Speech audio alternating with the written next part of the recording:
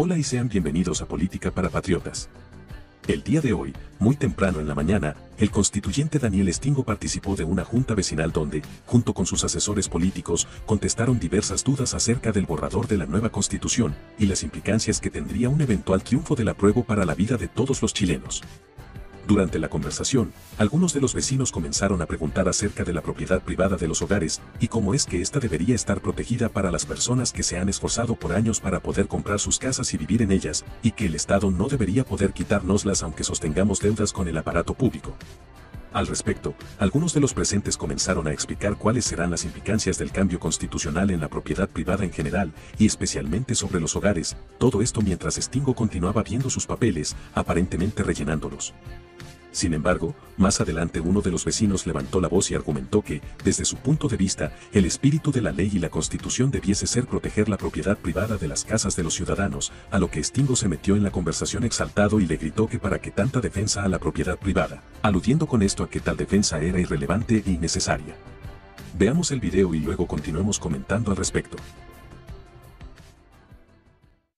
Las aguas, ¿no es cierto?, los derechos de este señor. Eso no se ha establecido todavía si se va a hacer por expropiación o simplemente se cambia. No. Porque eso va a quedar. ¿Usted es legisladora? ¿Ah? ¿Cómo sabe cómo va a hacer si no lo sé yo que te dice la Constitución? Por eso le estoy preguntando. Por eso le contesto. No se ha decidido si se va a expropiar o se va a cambiar la naturaleza del derecho y se han sacado. Porque se han Si se va a expropiar o se va a cambiar la naturaleza del derecho y se han sacado. Porque se han ¿Puedo hacer una acotación para aclarar un poco más a la pregunta? Que entiendo que estamos lejos que a veces un tema de ley no es constitucional y la razón por la que pueden llegar a quitarle la casa por no pagar la constitución es porque usted le queda debiendo al Estado.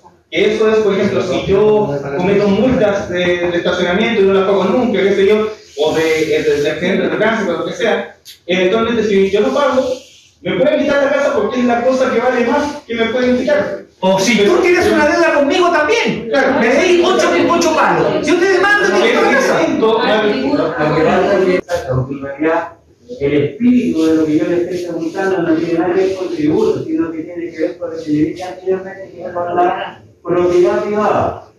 Entonces, yo considero, me parece muy lógico, que el espíritu de la propiedad privada debería proteger esencialmente el hogar, sobre todo de un anciano, sobre todo una persona que ya pagó, que ya contribuyó, y en un momento que le explica de su casa. ¿Pero por qué tanta defensa de la propiedad privada, amigo? Pero porque pero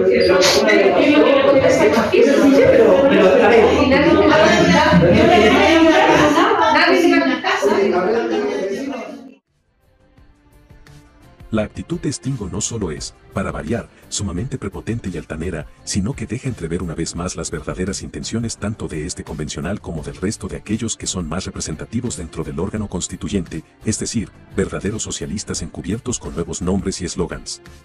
Y es que, podrán decir todo lo que quieran sobre su defensa de los intereses del pueblo o llenarse la boca hablando de la igualdad, pero la verdad es que para lo único que sirven sus propuestas es para generar más daño y miseria, mientras que ellos, que ganan millones a costa de la política, viven tranquilos sin preocuparse realmente si por sus propuestas la gente se ve perjudicada, porque eso es lo último que tienen entre sus prioridades.